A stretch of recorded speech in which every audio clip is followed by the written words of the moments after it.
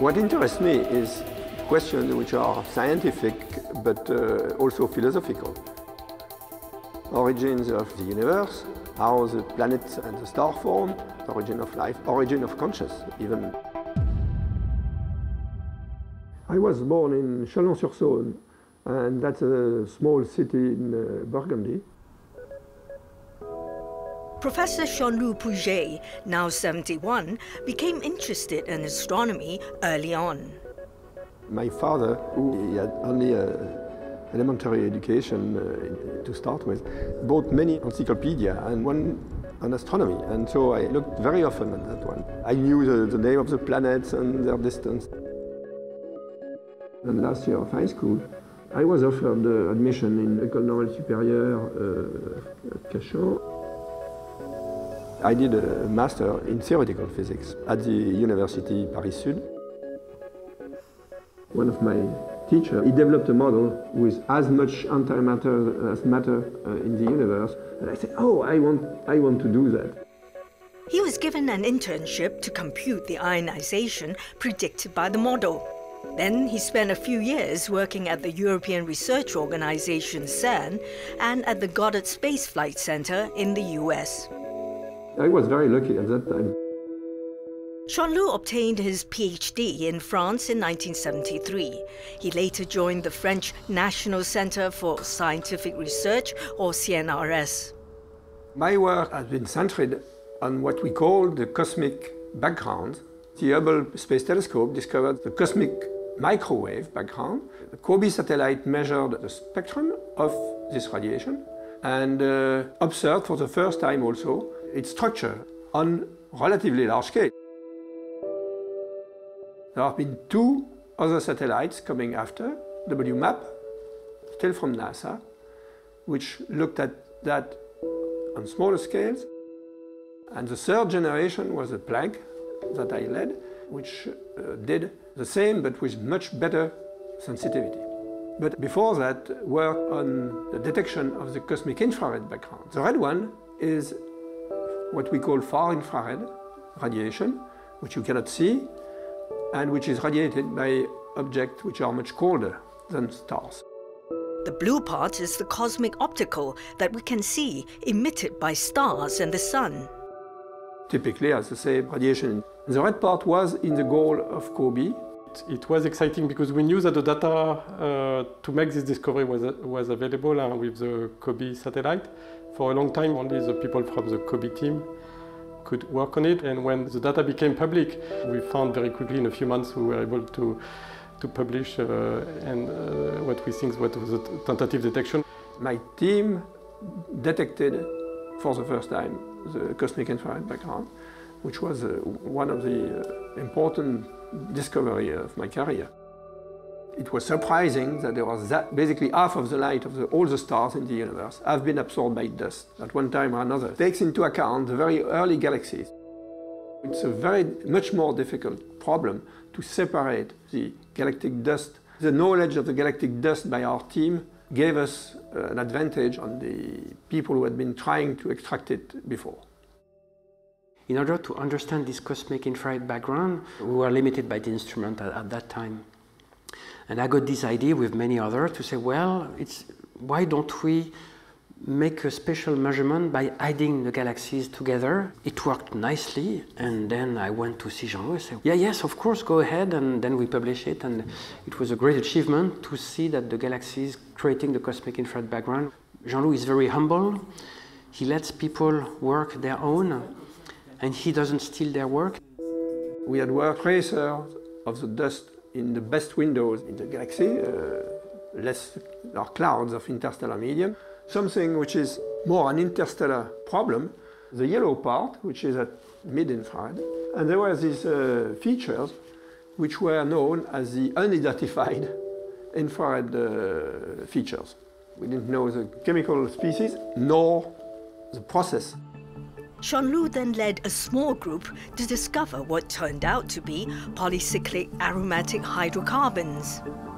At that time, there were three kinds of material known in the interstellar medium: ice, small silicate grain, silicate is rocks, and graphitic material.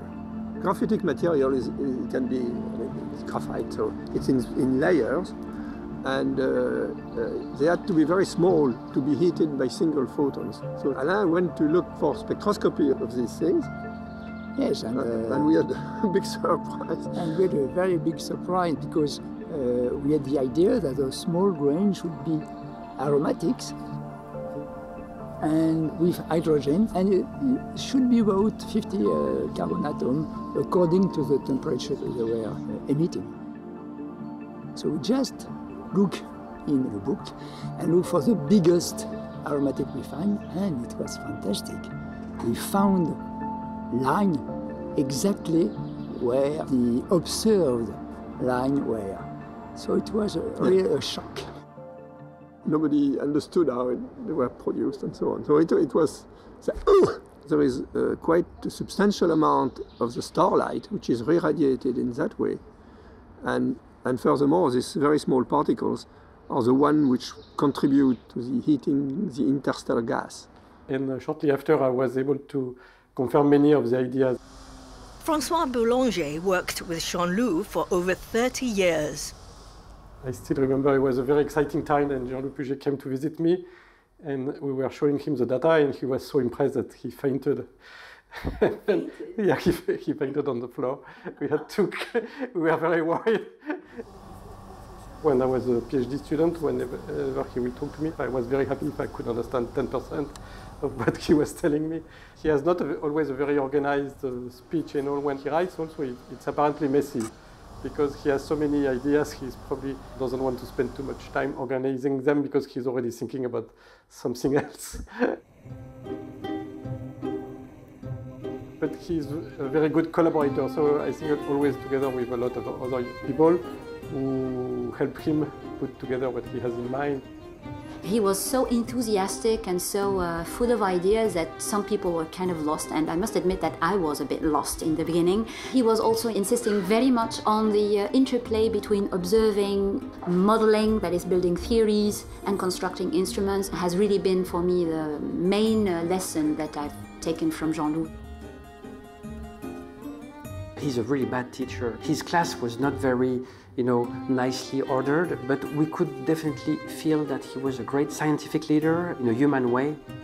In 1978, Jean-Loup became deputy director of the Astrophysics Institute of Paris. Unlike many people who take big responsibilities, tend to drive away from the day-to-day work, but actually he's the most happy even today when he can actually be involved in the work. It's really incredible to find a person so enthusiastic on his job still at his age. Usually when you get close to the retirement, you start doing politics, and instead he's still really enthusiastic about everything and every new findings, every new paper, everything new is coming out. Coming up after the break, the Planck project. To uncover the evolution of the universe from the Big Bang to the very recent galaxies and clusters of galaxies. So the impact is really huge. It gives a framework for all the rest of the cosmological observations. An adoring family. Very proud of, and the dedication he shows. 25 years. I'm just a bit sad I don't fully understand the complex things he discovered.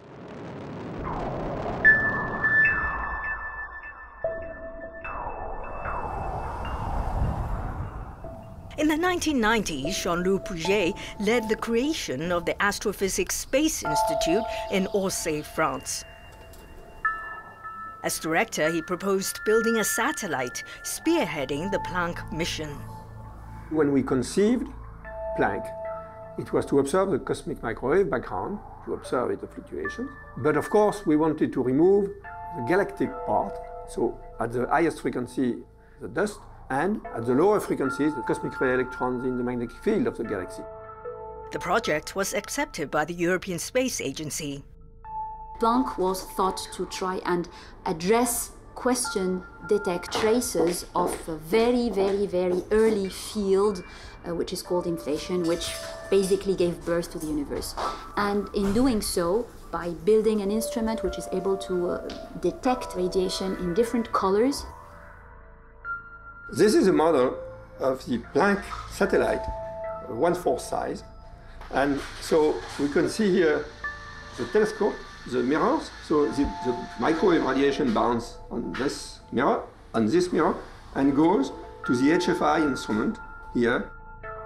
This is the art of the high-frequency instrument. In fact, the bolometers are here, and they are cooled at a tenth of a degree above absolute zero.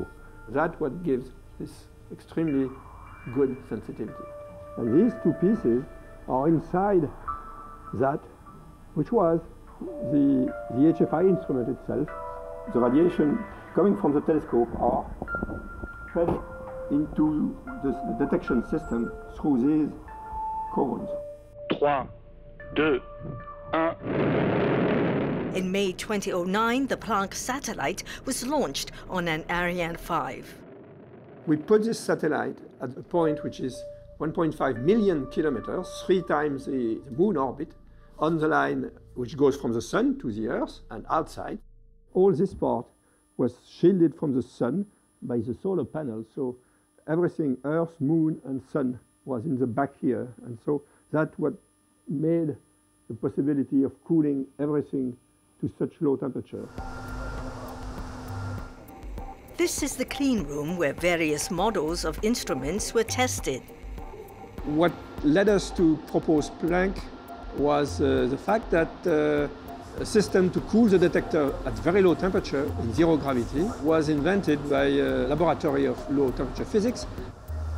When I came to the IES team he was heading, I to him telling, okay, I think it's possible to make a new kind of instrument that will be about 1,000 times more sensitive than the COBE satellites. It took 1 week to reflect for him, and he told, okay, 1 week for such a decision. That was the 25 years of our scientific activities. He's a very intent scientist, and he essentially never let it go, which I think is probably what it takes to go through a project over such a long duration. The first concept of the instrument came in 1993, and we were able to test the different models in the years 2000 to 2005, 2007. The flight model was tested for only 3.5 months, working 24 hours a day. We have to test the response of the receivers to the photon flux traveling for 13 billion years. Just when the universe was at its first beginning, only old 300,000 years. This is the final product of Planck. The map, after removing the low and high frequency foreground, is a map of the anisotropies. Planck allows to constrain cosmological parameters with basically percent accuracy that before was not possible. It's much easier to explain. It helps also all the theory of the star formation. Now we know that we have 70% of the energy in the universe, thanks to Planck. That is called dark energy. It explains that the universe is accelerating. So it's become bigger and bigger. That's breakthrough progress in cosmology, because it gives a framework for all the rest of the cosmological observations done with a big telescope on the ground or in space. Planck, our CMB so far, is the only probe we have had for humans that is capable of constraining together all the basic elements that determine the evolution of the universe. It's probably 1,000 people from academic laboratories and universities which were contributing to Planck, and then there was industry building the satellite. Total cost of the Planck mission, €500 million. It's among the expensive space instruments. What is great with the work from Louis, he works with a lot of people in such a way that he knows with who he has to interact to get to solve problems. We had 50 detectors in HFI, which was very small. And now there are experiments on the ground which have several tens of thousands of detectors. And I guess in 10 years there would be probably hundreds of thousands of detectors. A new international mission is proposed for 2028. Measuring the polarization and measuring spectral distortions of the cosmic radiation. Based on a completely different instrumental setup. The search for life somewhere else is a big topic for future astronomy, to test if there is sign of biological type of chemistry, which would basically sign the presence of life. He's driven by the quest to understand the universe. He's really a kind of person that is really simple.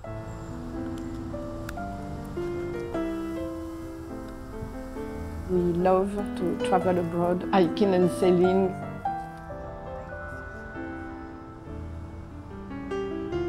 With my parents, and when we were at high school with my brother, we were sailing on very small sailing boats on the river Saône, where we lived. Then we got taught about how to sail along the coast and navigate. That's great. In 1978, Jean-Loup met Catherine from Brittany on a sailing trip. Very rough and sportive, because we were 10 people on a wooden boat of 10 meters long. No facilities and no motor, only sail. So it was very fantastic. When you first met him, what did you think about him? It was ugly and not very good speaking and not very well, comment on dit, coiffé. There were other people and it was the best one. There were several women, for example, on this sailing boat, but obviously I was much more attracted to Catherine than to any of the others. We started dating was after, because meeting, showing photographs. We used to travel once or twice a year in foreign countries, in rural areas with interesting people. She made very nice photographs. We lived together without being married during a long time. Until their eldest son, Jeremy, was 15 years old. The day we got married, he went to high school. And But why did you suddenly decide to marry? It was mostly practical. Catherine, an economics major, has retired after working as a journalist for the newspaper Liberation for 20 years. We love our work. I chose not to go abroad in my job, to stay in Paris in order to take care of my children, because Jean-Loup was traveling a lot. I'm proud of what he achieved. Seeing him work all this time for decades, every evening, every weekend, on his vacation, on a boat, lost in the Pacific, in the Caribbean, still working on his papers. On holidays, for instance, I hear him a lot talking during conference calls and struggling to explain scientific concept and not really understanding, but he always manages, when we're on holidays, to find times for all of us, despite his jobs. There was one vacation just before they would basically pack the satellite. I was on the beach and they told me that there had been a leak of helium, and that was an extremely serious problem. Each evening I have a receipt of the day, but the difficulty is that he supposes that I have a PhD, but I am not a scientist, I am an economist. Very proud of the dedication. He showed a very good achievement. He's very manual, so he taught us a lot on how to repair things. Yeah, it was not only spiritual stuff, it was also a lot of how to live. We had a house in the south of France, and basically we had a telescope there. We looked at the stars. We knew most of the constellations when we were 10. It's hard to follow the same path as you as your father. We are both engineers. I'm more into the statistical plus artificial intelligence. I'm working for information system. You must be proud of them. Yes, absolutely. We live this moment all together because it was always there, like Planck and the results of Planck, and so that was really exciting. He's a smart guy. Yeah, I'm so impressed. We're very grateful to have them close by. He's a great father, a great grandfather. He's nice, and we play with him.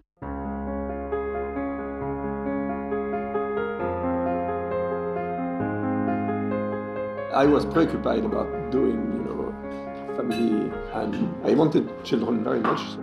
I didn't feel it should be in competition with my work.